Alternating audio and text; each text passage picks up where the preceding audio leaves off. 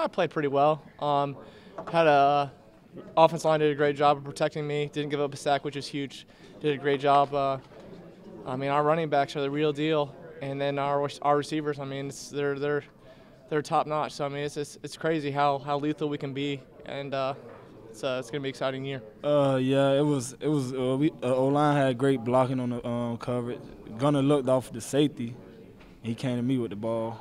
I guess it was one-on-one coverage. That's why he threw it. It was a great throw.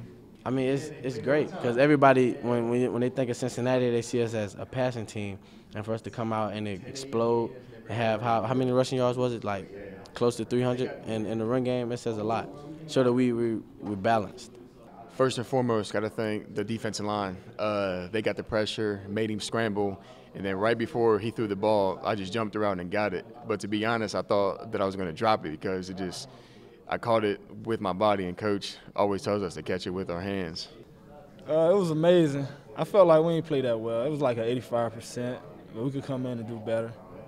We got a lot more improvement to do. Oh, it's huge. It was huge. I mean, for us, building off the run game and having a strong run game was big for us. So with Jose and Tion and Mike, it's definitely it makes it easier for me. I mean, we can hand the ball off and do play action pass, and now defenses are going to have to worry about the run game and the pass game.